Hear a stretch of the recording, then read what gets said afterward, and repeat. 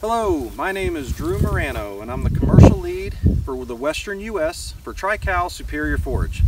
I'm standing here today at our test plot location in Hemingford, Nebraska in front of SYTF 131.